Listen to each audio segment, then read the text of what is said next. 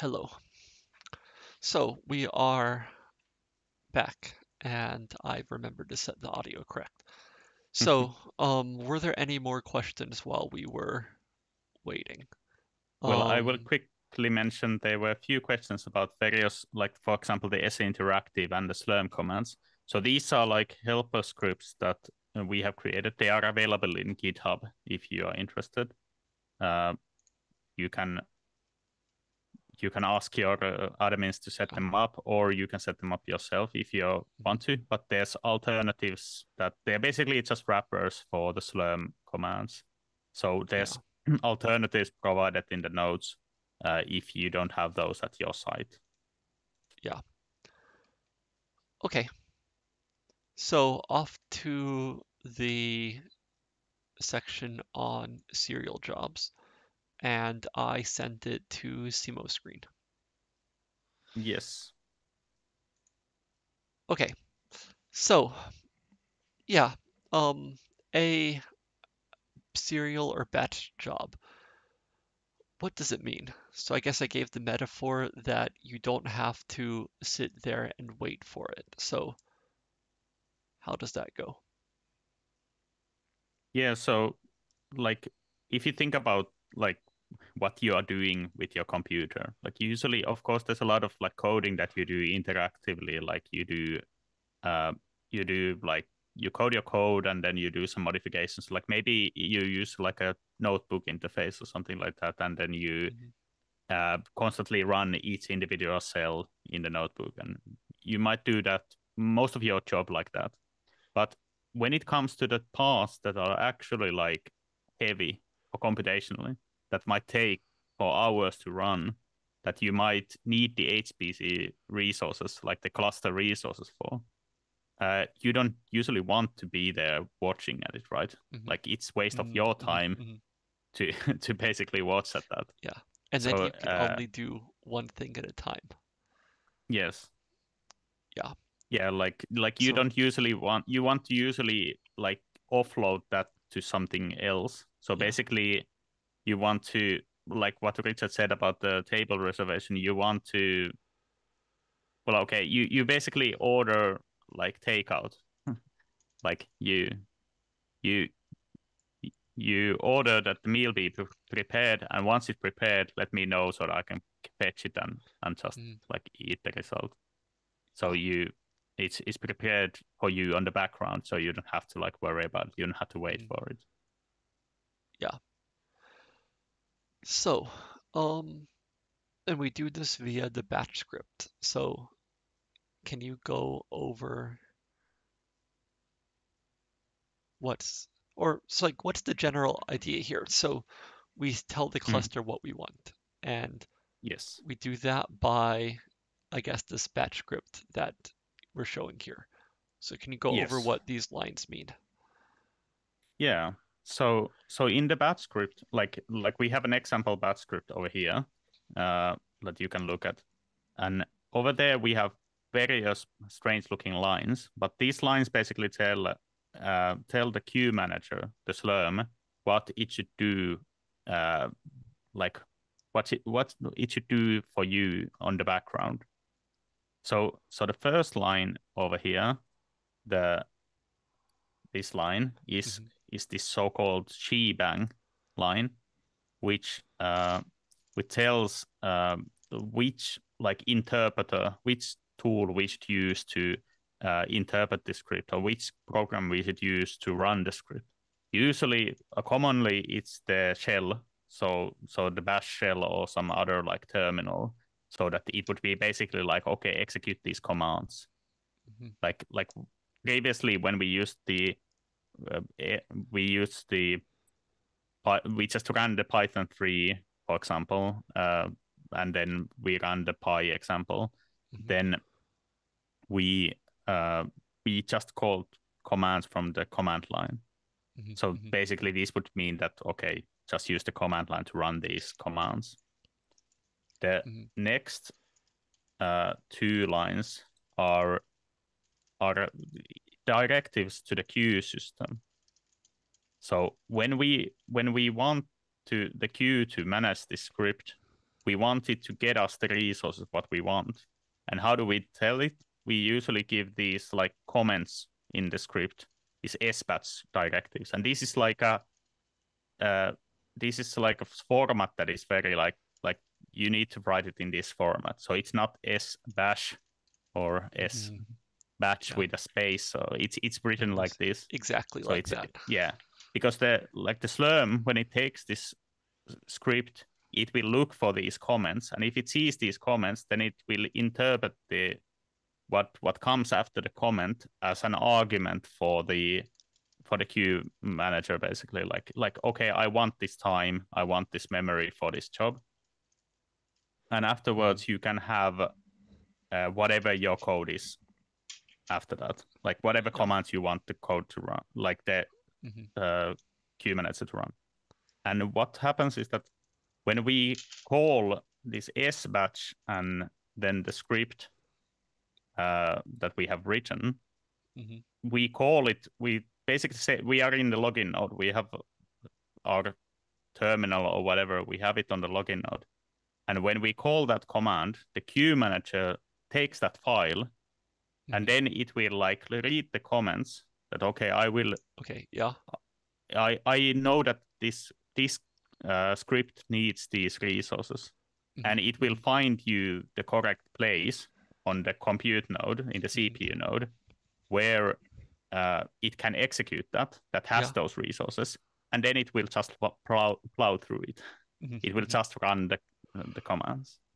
So and it will like done it non-interactively. So once you give the queue manager the script, you don't have to like you can just like go do something else, and the queue Hmm. manager will run it for you somewhere in Yeah. the background. Yeah. There was a good comment in one of the previous notes questions. If you log out, is all your stuff saved? So I guess the synchronization here is everything starts as a file and everything comes out as a file. So your program, like if it writes something, like if it prints something to the screen, where does that go?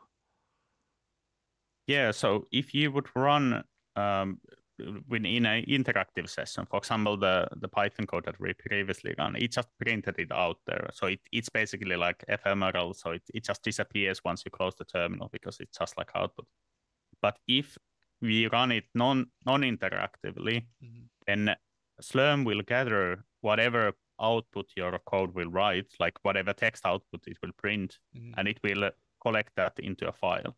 Of course, in many cases, you would want your code to, like, let's say, read input files in the code and then write maybe some output file. Hmm. And so basically, like, what happened during the computation is stored in those files. But if you Okay. want to Yeah. like record the printed output of your code, it will be recorded by Slurm. Hmm. Should Okay. we Yeah. run like a simple example on this? Yeah, sure. Let's go. So if we scroll down a bit under your first job script, I guess we can do the full demo. So the starting point is at the shell, like we've had before, and we need to make a new file. So I guess Simo will use the nano editor to open a file and make it, but you can use any editor you're comfortable with, whether it's VS Code with the remote SSH or through Jupyter or some other command line thing. So Simo's open the file and we'll paste all the Yeah, contents in there. I'll make it a bit bigger so that it doesn't look so. Okay, so we pasted it here, and I guess we know Oh, what these things mean. Time, memory, output is where it writes the output.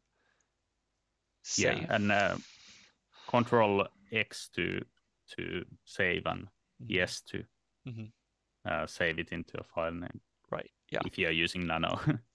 Yeah. Yeah. And then we So do sbatch.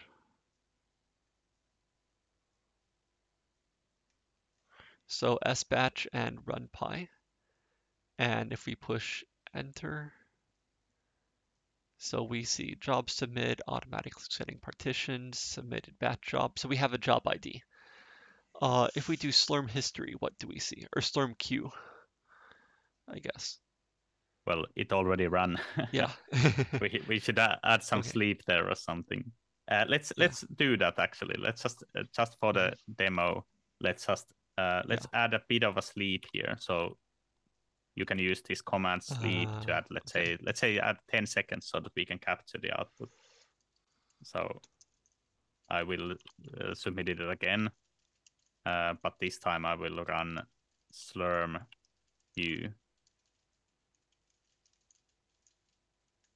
and you can Yeah. see it's now running there. Make it a bit smaller Yeah. so that Mhm. whole output fits.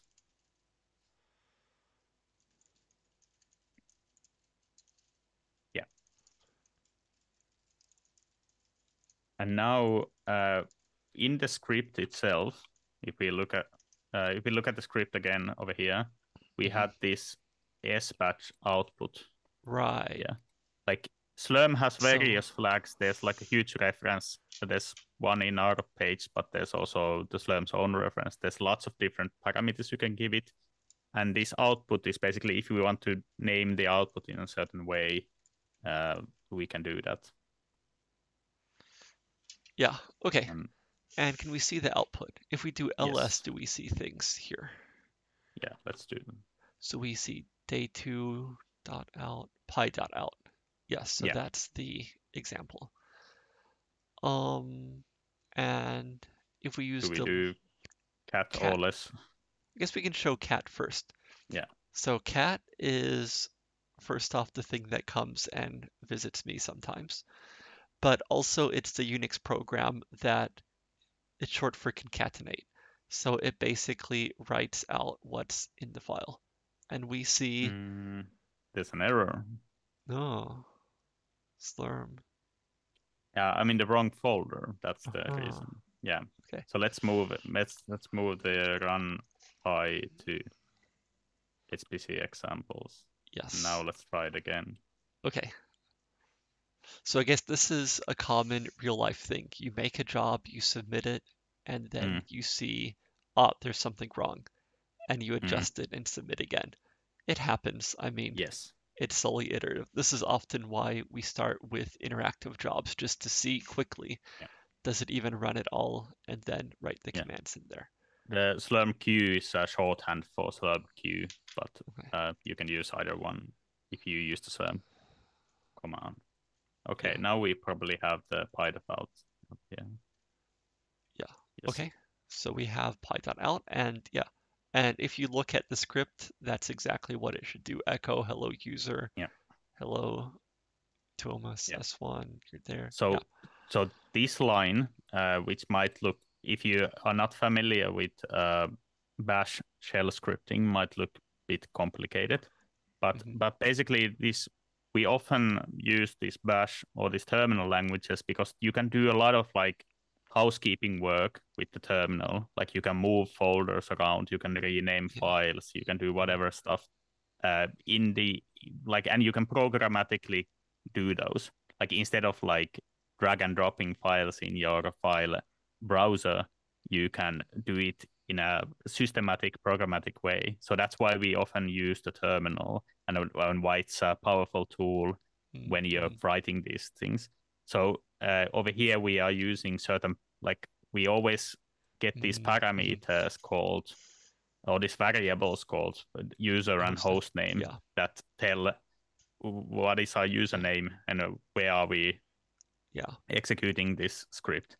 And then And we hear a call a yeah. program date to get the current date. So Yeah. that's the output over here. And you notice that it's not in the script, it's like these variables, but they are only filled when the script is run. So they are Hmm. filled when we are running it in the compute node. So we actually did run it in the Yeah. compute node. Yes. Should we go to a actually, we have a bit of time. There's a really good question in the notes. Mm-hmm. If you take the script and you submit it with bash, the shell, instead of sbatch, it will look like it runs, but it's not Mm-hmm. taking these resource Yes. requests and is Yeah, not let's running on the other thing. yeah. we can demonstrate this. So this is something you shouldn't do. Like, it's unfortunate that the S batch and bash sound so similar. Yeah. Like, it's an unfortunate thing. But Mhm. if we like, Lee, you remember I mentioned about how this is going to be filled Mhm. when it's going to be running. So now if we run it with bash, like what we expect to happen, bash is the terminal or the terminal emulator or the interpreter for the code Mhm. language that Mhm. we have written here. So we expect that it fills these according to where we are currently running it. So because we are running it on the login node currently, our current host name is login node. If we run it Yeah. with bash, we expect those to be filled uh, Mm. like Mhm. like Yeah. uh, like yeah, they're filled with the wrong things.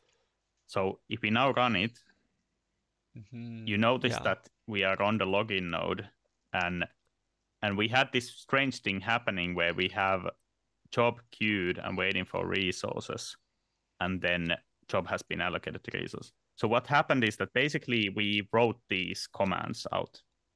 So if we would have written these commands into the terminal itself, we would get the same output. So Oh. if we run it with bash, so don't run it with bash. That's a different thing. Yeah. Like if we use it with sbatch, we give it to the Slurm manager that runs it only when there's the correct space and time to run it in the Mhm. correct computer to run it. Yeah. And that way we can make certain that it runs in the correct place. Yeah. You might also be wondering, why do we have srun over here? Like, why Yeah. why do we have srun in the script? That Mhm. like why is it there? And the reason for that is that in some cases, especially if you're using like these MPI jobs that are like uh, parallel jobs, you might want to call srun so that the Slurm manager can allocate these jobs correctly with the MPI jobs. But Mhm. also, if you are using this srun, you will get like extra information to the history. So if I look at the Slurm history, uh, when I let's first run it Okay. once more Yeah. so that we can get Run like it we can properly. just Mhm. yeah, we run it properly with sbatch. And if we look at the Slurm history uh, afterwards, let's see if did it already finish. Yes. Uh, we can notice here that the I'll have to make it a bit Can you make smaller, it? I guess. You can also have it run off the edge of your screen. Yeah. Yeah, there. So Okay, yeah. we notice here that the last job that we run, Hmm. we see these batch, extern, and 0. So what this batch means is that all the commands that didn't have srun on top of them, what did they run? So basically, all of this Okay, stuff, how much resources it used, and then how much resources did the srun call do. yeah. So we can Hmm. get like more up to date like resource users information for each individual part of our code. Yeah, And you can do also kinds of fancy stuff for that. But the srun is optional in the sbatch script. But if you want to get more like yeah. this kind of gradual uh, resource So, information, you can use that. so if you have a script and you're running, say, 3 different steps with different memory and CPU requirements, you can understand Yes, them separately. And we'll yes. learn more about this in the next lesson about monitoring jobs. Mm. But I think, Okay, yeah, what we probably want to do is do more exercises so you can yeah, learn how to write these scripts yourself. yeah, Because this is like the really the meat and potatoes of the whole thing. Like when we go into parallel jobs and everything, like the power of the cluster comes from the ability of it doing work for you while you're just doing something else. And for that, you need to be able to tell it that um, that they are like, do this for me. And how do you do it? You write these scripts that you execute in so that you don't have to like watch what's happening there. So learning this is a very important skill and very useful. So I highly recommend uh, trying the exercises. Yeah. Um, okay, so sh I propose we give a nice long time. Should we let it go on until after the break and return at, say, 10 minutes after the hour? Mm. Yeah, I will also one thing we forgot to mention actually is that how do you cancel these jobs? Like once you have submitted a job, you can also cancel them. Mhm. So let's say the I open the Pi, uh, the run Pi script, and I put here sleep like a long time, and it's not going to finish, and I submit this script here. Uh, I can check the queue, and you notice Mm-hmm. this job, each job gets its own job Yeah. ID so that the Slurm can manage them. And once this is running, you can always like cancel. If you notice that the job is not going to finish correctly or you made a mistake or something, you can always use S cancel and the job ID to Hmm. cancel the job. Yeah. So Right. that Yeah. way, when you Okay. run the S cancel, the job will be gone. It will just like kill the job what you Yeah. have. Yeah. So basically, if you look at the quick reference, you can find all the common control and Mm, monitoring things you need. But yeah, read the page. There's a little bit more in there. yeah. Okay, so yeah, I'd propose exercises until the hour and then break until 10 minutes past the hour, all combined. Because what we're doing right now is sort of the most important lesson, I'd say. It Mm, combines the shell, the batch job, the resource requirements, and from here it mm. should get much smoother.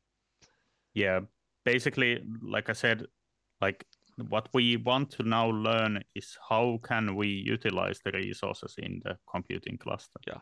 Like there are lots of resources there, and this is the way. Like this is the language that the queue manager understands. So we want to learn that language so that we can translate our Hmm. whatever we want to run to a language that the queue manager understands, Yeah. so that the queue manager can do it for us. Like, Yeah. Okay. Great. So see you in what, like 30 minutes? Okay. Guess that's all. Keep asking the questions and we'll keep reading and answering. Okay. Bye. but Hello. We are back.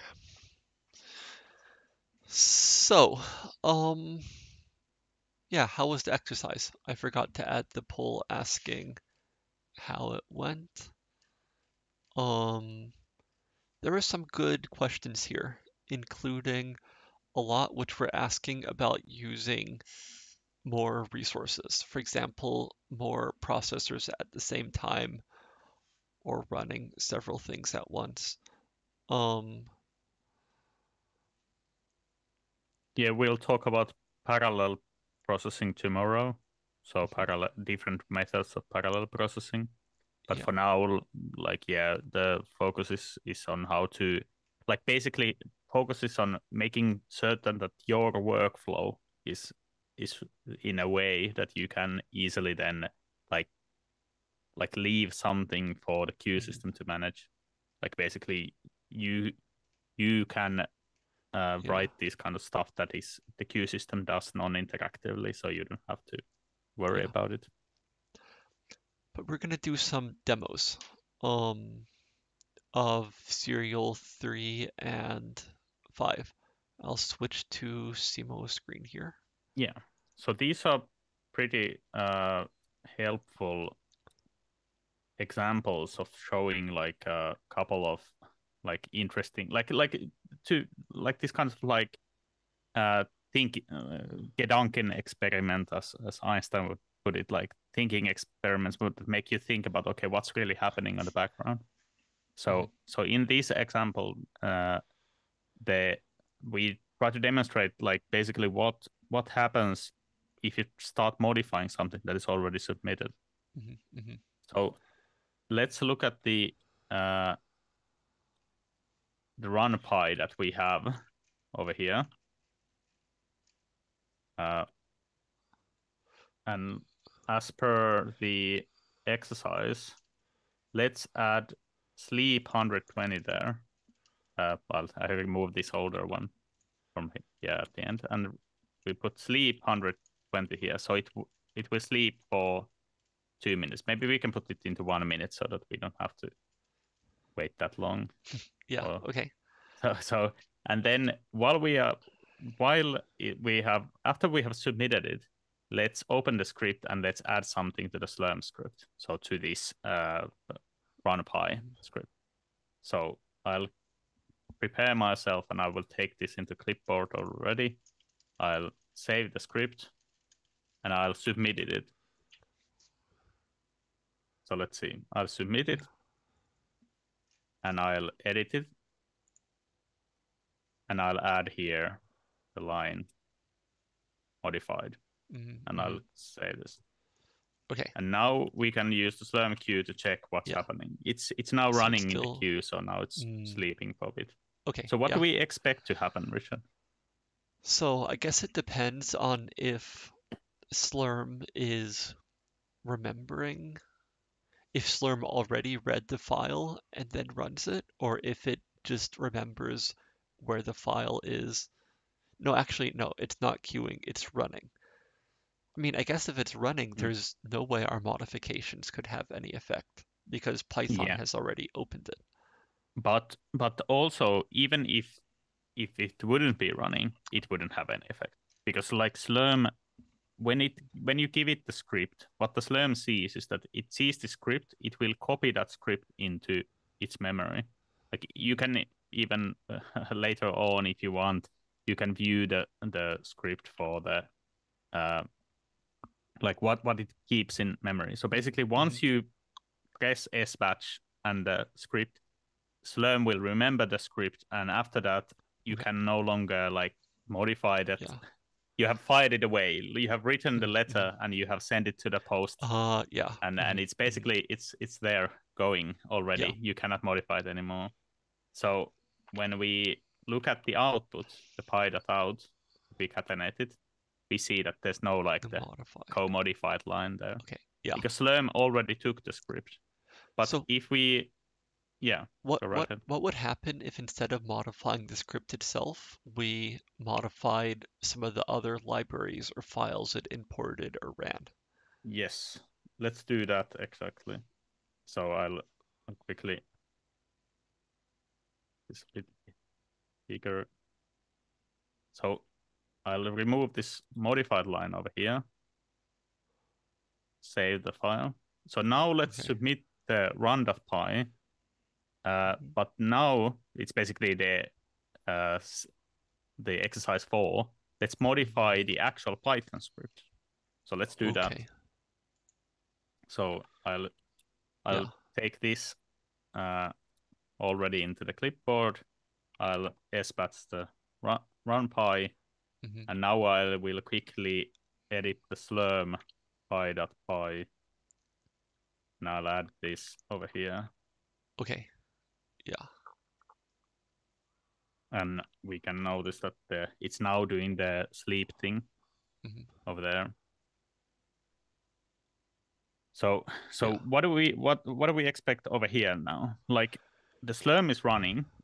It has Yeah. taken the sh script that we have given it, Yeah. but it will run through it line by line. Hmm. And because it's now stuck in the sleep line, it Okay. hasn't Yeah. yet reached the Python line.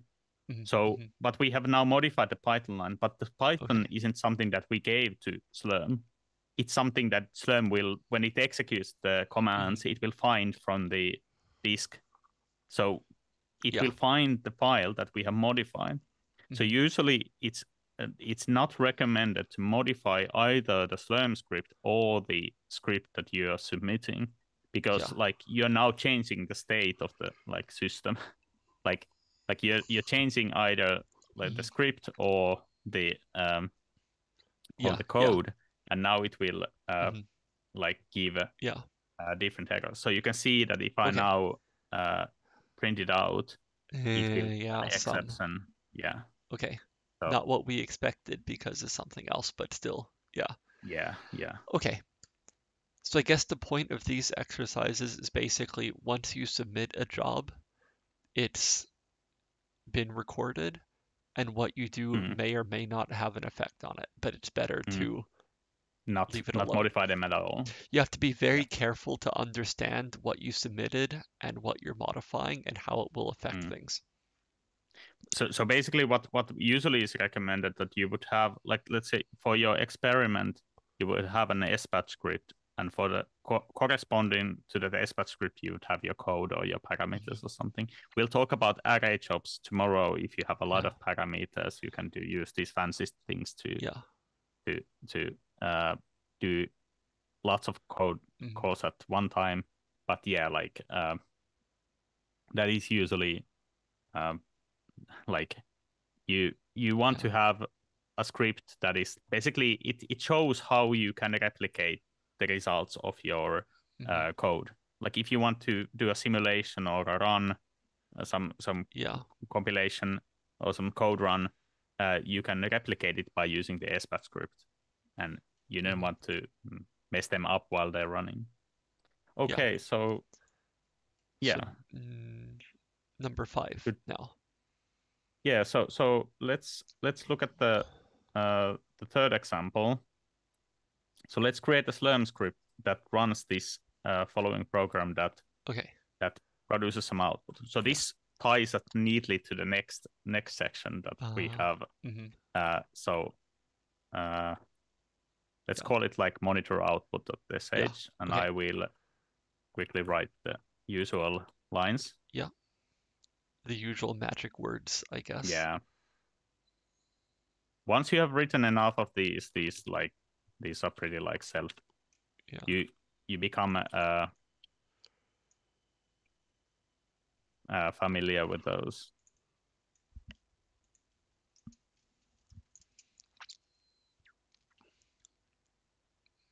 Yes. So what we do here is that every 30 seconds we print date, and then sorry, for 30 times we print date, and then we sleep for 10 seconds. Okay. Yeah. So this is basically pretending that you're running something and it's periodically outputting the status. Yes. Okay.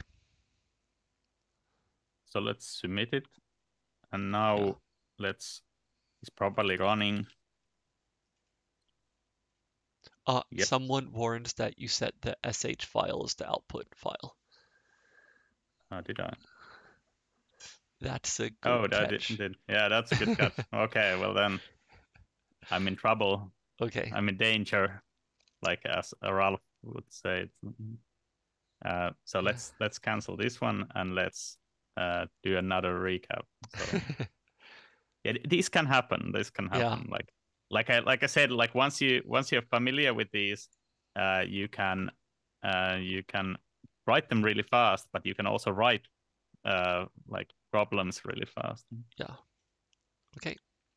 Okay, let's try it again. Repetition makes Yeah. everything better. Yeah. So now monitor output cut out. Okay. Yes. And then let's go. Yes. And let's try it again. Yeah. You. Okay. And it's going. Yeah. And So let's. now we can catenate the output. So monitor output cut out, not the Yeah. sh. Okay. So there's some stuff running. Yeah. And So yeah, so it's appearing. yeah. So this is like typical when you're running something like what we talked earlier, like interactivity and non-interactivity. Like in many cases, there's a situation where do you really need to get the output like constantly? Like, do you really need to like watch it? Like, do I really need to Mhm. watch this like every second of like of the output? Most likely Yeah. not. Like, I'm just Mhm. interested that it runs, it produces like Yeah. reasonable results, and then I can leave it running. Like if I have a longer simulation Mhm. or something, I can just leave it running, and Yeah. I don't have to like look at it constantly. But of Yeah. course, you want to view the output, so you can either like do like here, like catenate the output. Mhm. One other option is to use this tail f, and there's other tools as well, but this Yeah. tail is like follow the end of Mhm. the file basically. It says Okay. here, and it So keeps it open. so every time a new line appears, it Yeah. automatically. Okay. Yeah. Okay. So if someone submits like a long training job or something, they can check the status this way. Yeah. I will also mention that for some cases, for example, with Python, like in many cases, Yeah. like the output is buffered. So there's like Mhm. once you reach certain amount of output, it will flush the buffer Mhm. into the file. So if your code produces very small amounts of output at the start of the Mhm. like run, it might seem that nothing is happening Okay. because it Yeah. hasn't yet filled the buffer. And like there are various things that you can say to make Yeah. certain that like the buffers are flushed every now and then, but Mhm. like there are these certain situations where the output doesn't appear necessarily immediately. Yeah. But I mean, I'm yeah. actually kind of surprised it does appear so quickly here and doesn't Hmm. get buffered. But Yeah, anyway, like you yeah. Yeah. should we go on to the next Yeah, one? let's and Um, this is about monitoring, like what we yeah. already started to do.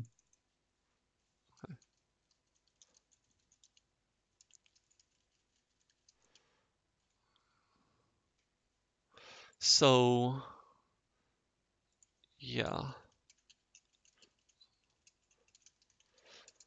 Sorry, I'm just adding the link to the notes. Um, there's a good Mhm. question here. It's still about is there, remember there's a warning on some cluster, never use tail dash Mhm. F or something like that. Yeah, it might differ on the cluster. It's about like whether the file system is like how it's Yeah, syncing, like how the syncing is done. yeah. Like if there is this kind of like a I global mean, lock or not, yeah, and in it might differ in some clusters. There are yeah, then other tools to like yeah. view the output, but like Could it be if about the your file? cluster says that don't use those just Yeah. because I said use those because Yeah, yeah, like buyer beware or yeah. something like that. Like I mean, so at you Aalto, should trust your all local admin over yeah. me. So at Aalto, we've invested significant resources in having a strong and performant file system. So whenever there is lots of stuff, um, like yeah, so basically it can handle things like tail dash F. Yeah, but like it's probably a technical reason that like not not Yeah, that other sites wouldn't have the file system capable of doing it. It's probably like technical system yeah, regarding the mount and whatever. But let's yeah. not go that far.